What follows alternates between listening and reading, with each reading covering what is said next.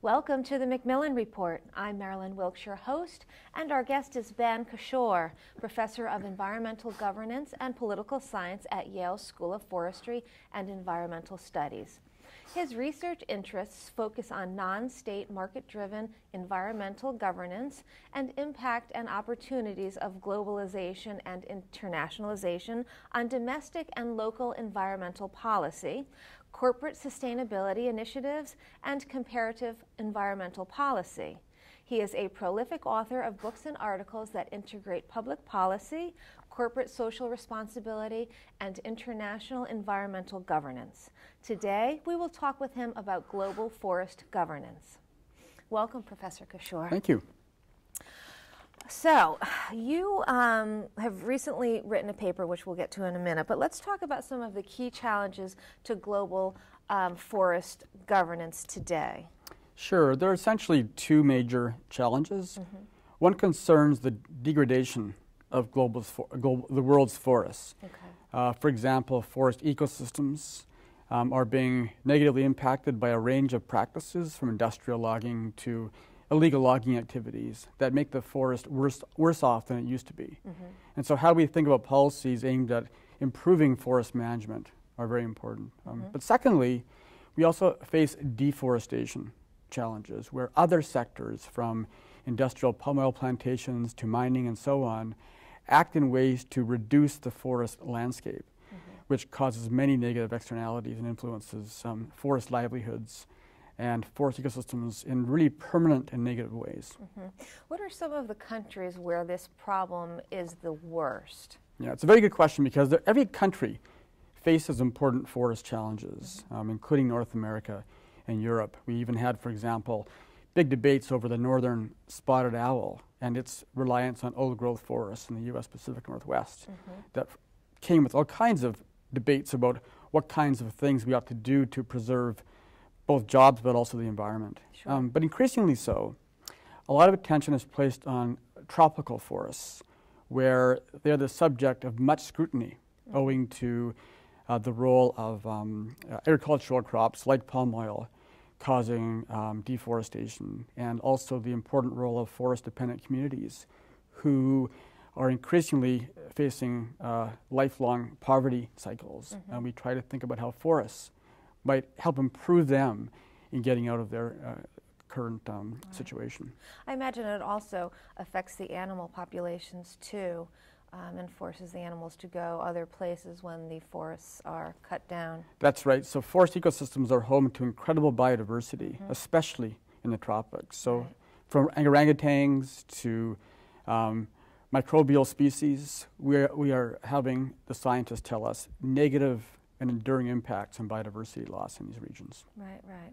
Yeah. Okay, so in getting to your paper, you look at in your paper whether or not legality verification can rescue global forest governance. Yes. So if you can tell us what you mean by that term, and also what it means for global forest governance. Who governs? Yeah, it's a really good question, because for the most part, nation states are the places in which policies are developed to address ongoing forest challenges.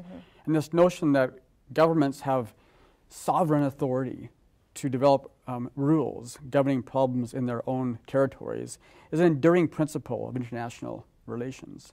However, it's increasingly recognized that we need some kind of international cooperation around forests, owing in part to biodiversity losses that are global in nature, but also because international trade in forest products is both causing many problems that we are witnessing, from deforestation to degradation, but also might give us the opportunity to actually reverse those pressures and perhaps help us find innovative solutions to these challenges. And so when I say and ask the question, can markets rescue global forest governance, what I'm pondering is, we've had 25, 30 years of efforts internationally on the part of the world's governments to address deforestation and degradation, and even more recently, the climate impacts of deforestation. However, all these initiatives, while well-intended, have not had their desired effects. There's been a lack of concerted international cooperation that can meaningfully address these challenges in an enduring and important way. So the question is, can we develop the proper economic incentives that might actually encourage forest companies and those conducting deforestation to change their practices, to be rewarded economically for being stewards of the environment and for reducing deforestation, reducing climate emissions? And we think the answer is a possible yes, depending on how practitioners and government officials come together to nurture these kinds of processes. And do you have some kind of guidelines in order to do that? Yeah, so we say any effort to do this has to recognize a really difficult dilemma. And that is, the more you use market incentives, and by this I mean either eco-labeling incentives in which the very top producers are rewarded with a label for practicing excellent forest practices and who are audited for compliance to standards by third-party independent verifiers. Or it might mean focusing on what we refer to as legality verification, where producers are simply recognized for addressing and identifying legal requirements, even if they're not considered gold standard requirements. In both those cases, the conundrum is that the costs of compliance cannot be so high that they countervail or trump the economic incentives. And that means that the more you can increase economic incentives, either through customer awareness, for example, consumers paying more for green products, or through government procurement policies requiring that anything they buy comes from sustainable sources, or other means, for example, through trade agreements. Anything we can do to increase the economic incentives and requirements will actually therefore help on-the-ground practices. This creates a chicken and egg conundrum as you build supply and build demand towards these sustainable products. It is therefore an incremental process, a back and forth process, which means that initially the impacts on the ground will not be as significant as they will be at a later time when the market is fully entrenched and we're all buying these certified and legal materials. So how we get there is very important. And we think the more that practitioners and stakeholders and environmental groups focus on the mechanisms for doing so, for example, supply chain tracking, the better we are in actually addressing on-the-ground forest practices. Currently, we're focusing attention on what are the best practices that ought to be implemented on the ground, which is an excellent effort, but by itself is not enough. We've had 30 years of efforts identifying the best practices, and now we need more efforts on the mechanisms for compliance.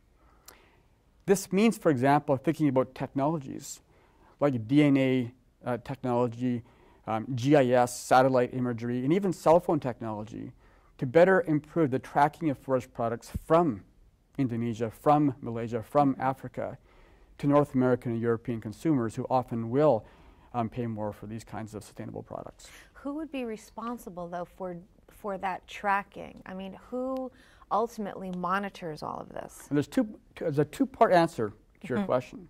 So the first is to think carefully about the coalitions of support. And what we're finding is that coalitions of what political science refers to as bootleggers and Baptists are emerging to support legality verification. And what this means is that very different interests, in this case, legal timber producers and environmental activists, are on the same side on this question because both have a strategic self-interest in supporting legality verification. The illegal producers in the timber industry do because they actually gain an economic benefit. By weeding out supply, you end up increasing the price, and that's good for their bottom line. Environmental activists see a need to support this to actually weed out some of the worst practices in the world, illegally harvested timber. As a result, you have very strange bedfellows of bootleggers and Baptists, meaning two very different kinds of groups, supporting these policies aimed at reducing illegal logging. So once we get in place the notions of why the coalitions are emerging, and we realize it means tending simultaneously to environmental and economic interests, then we can think about the second question, which is how do we do it? And that means developing a system in which companies have an incentive in being part of the tracking process. So, as long as the costs of compliance, that is building tracking systems of legally harvested timber, are smaller than the economic rents they achieve by reducing the bad supply, companies will be in favor of helping promote these collaborative efforts. And this means that only by having companies, governments, stakeholders across the world united by these forest product supply chains, together collaborating on tracking, can we actually achieve some kind of enduring success on the mechanism side of this question. So help me understand, if someone is doing illegal logging, how that plays into what you've just laid out. Okay, thank you. Very good question, because what we're finding is that illegal activity, which can occur in a number of circumstances, but it's essentially capturing those processes where companies and individuals go into forests and harvest the logs without any permission of doing so, without any kinds of constraints and controls about environmental stewardship, without paying attention to annual harvest rates and so on, can lead to enduring and lasting effects of degradation to the environment, because there's no legally enforced environmental stewardship taking place. So by weeding out this lumber from markets and requiring that companies and individuals follow local laws about reforestation, about how to harvest in an eco-sensitive way, we can start to begin to make a difference on the ground governing these global environmental challenges in the forest sector. Right? So it can actually lead to a win-win opportunity where those who do produce in a legal way may actually help address these ongoing challenges of deforestation and degradation versus being part of the problem. Right, right. So again, though, if someone has a shipment of illegally harvested wood, what actually happens? No one will buy it because they know it's illegal? Okay, right. What exactly happens in that instance? So what's happened recently, and why this is a very important topic for students of international regulation policy and international trade, is that both the United States and the European Union have passed international trade legislation within their own territories requiring that any importer of wood show due care that it did not come from illegal sources. So although it's a market mechanism, the compliance incentives come from US and EU domestic legislation. And this has created a much more different incentive than eco-labeling programs, which relied on goodwill on the part of consumers and retailers to support these things. It turns out that fear of going to jail for breaking the law is a much greater motivator than simple goodwill was in the past. Right. It's one thing, though, to have the UK and the US have this agreement. In looking at the maps, it looks like South America, China, parts of Russia are really the ones who are doing most of the illegal stuff. So are they trading with each other, and are there no ramifications there? In a 10-year period from the mid-1990s to the mid-2000s, China increased dramatically its imports from these key countries we're talking about, Indonesia, Malaysia, Gabon, and so on. They used that material to manufacture products, many of which went to the US and EU markets. So in that same time frame, Chinese exports of manufactured forest products to the United States went up 1,000%, and to Europe, 800%. Why? Because these are incredibly lucrative markets. So the same markets creating pressure on China and creating demand in Indonesia for these products might also be the places to find some kind of solution to these challenges. This is not simply about Indonesia or Malaysia or Gabon making mistakes. This is about North American and European consumption creating and being the ultimate causes of this destruction we're witnessing. Okay. So standing back, what forestry challenges do you think are best left to public policies, and which are more appropriate for market interventions? That's a great question. I would argue in the last 20 years, we've placed far too great attention on market mechanisms as providing all the answers to our problems. That's not possible. Right. Some things markets can do very well. And we would argue, for example, that when it comes to regulating commercial forest practices in the forest sector, so how to improve your harvesting near streams, how to reforest, how to maintain a sustainable level of cut. These are things that markets could do very well by saying to producers, if you want access to our markets or to Home Depot, you have to abide by certain standards. Okay, that makes sense.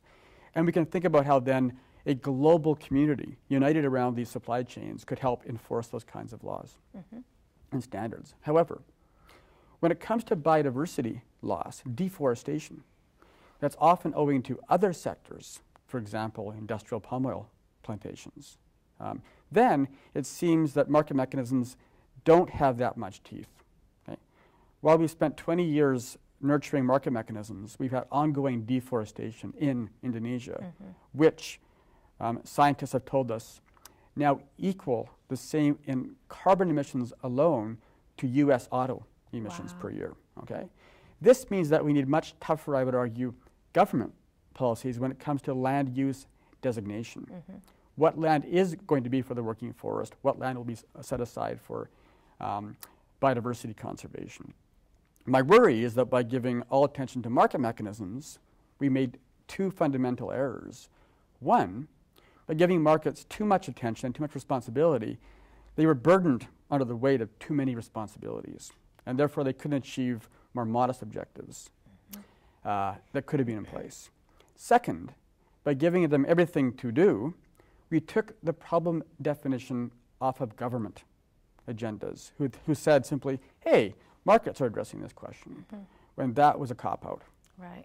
The question is, how do we better integrate, find synergies among government policies on the one hand and markets on the other hand? This requires a much more considered effort around the problems that we all care about. And do you think it's possible to meld the two? I actually do. I think it's not easy. People call me an optimist. I think I'm just much more of a concerned, problem-focused political scientist, and I see possibilities for doing so. It requires that the great coalition we now have globally that's emerging to address legality verification, because the strategic self-interest of so many organizations unite around this instrument. It requires that the same coalition think carefully about then what they can do collectively to solve some problems that need other instruments and other tools. And how can we therefore work in a synergistic way, linking theories of why support occurs to strategies for better improving on-the-ground performance around these kinds of institutions. Okay, are there any other efforts that you think can be undertaken to improve global forest governance? Yeah, so there are a number. What I would argue is most important, and which is actually happening right now, or will be happening very soon rather, at the UNFCCC meeting in Poland in November, is that there's now what's called a landscape day. And this is an effort to unite the world's governments and think tanks and strategists around these very questions about cross-sectoral interactions. And this idea is that by more carefully learning about the science of biodiversity conservation and loss, and about the instruments available, that we can, through what is called policy learning among stakeholders and governments, achieve more enduring success. And this requires attention to a policy learning architecture that is designed not just to achieve agreement on standards, but to generate knowledge about causal mechanisms that might actually help address problems. So I would say policy learning architecture is now emerging as a key way to think about addressing these problems, and it's fundamental for developing and for building these kinds of approaches that might have a chance of reversing deforestation and forest degradation, problems that all of us around the world do and must care about. Right. That is the key, I think. Yeah. Well, thank you so much for being here with us today and sharing some of your work. My pleasure. Thank you. For more information about Professor Cashore and his research, please visit our website at yale.edu/MacMillan Report. Be sure to join us again for another episode of the MacMillan Report, made possible through funding from the Whitney and Betty MacMillan Center for International and Area Studies at Yale.